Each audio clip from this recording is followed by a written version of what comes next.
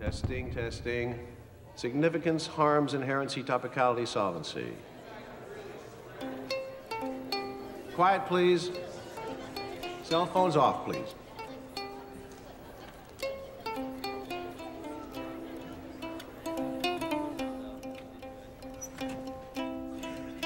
Judges ready? Timer ready? The affirmative will please begin.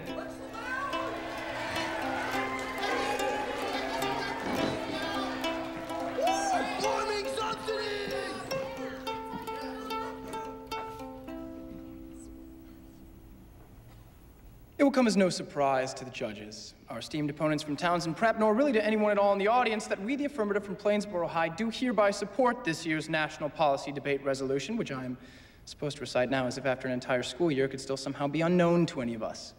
That is ridiculous. Therefore, instead of senselessly repeating it, I will offer up a moment of silence during which I'd like every one of you to say the resolution aloud. It will be a final, communal act for all of us, the high school policy debaters of New Jersey. Ready, set, go.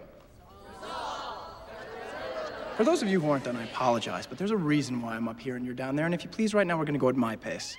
Hang on if you can. Our plan today is succinct. Only by becoming a fully socialist regime will the United States government ever emerges the true moral leader of the free world must create a lasting peace. Therefore, we support amending the Constitution of the United States to outlaw all political parties that do not embrace socialism as their core philosophy. On the stage of the New Jersey State High School Policy Debate Championships that spring night stood Ben Wexelbaum of Plainsboro High.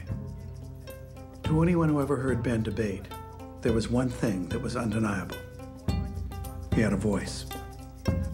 Even then, on that May night, a real voice. You're all wondering, when on earth is he going to get to farming subsidies? At long last, the link to farming, which is no doubt obvious by now. Agricultural societies collapse under capitalism and thrive under socialism. And agriculture has always been a necessary industry. Without agricultural civilization perishes. As Ben Wexelbaum set out the complexities of their plan, his partner was biding her time, picturing how it would look up there, the only trophy missing from her crowded, gleaming shelf. One team on the affirmative, arguing for the resolution. The other on the negative, tearing it down. This year's national resolution is specifically about farming subsidies, not socialism. By overstepping the resolution, they haven't met their prima facie burden to defend said resolution and should be considered untopical. Subsidies are at their heart an extension of socialism. That's from Gutierrez 03, that the negative team has no legitimate arguments against socialism isn't our fault. They didn't penetrate the subject as deeply as they should have. To suggest that we haven't refuted the very basis of socialism is fallacious and specious. I refer you again to the delicious quotes my partner read regarding the nature of commerce. And so it goes. It's a high school debate like the war that rips through your city and ravages everything in its path. Kids wielding words like weapons and brandishing ideas like axes. Nothing else mattered in that final round. There was no world beyond it.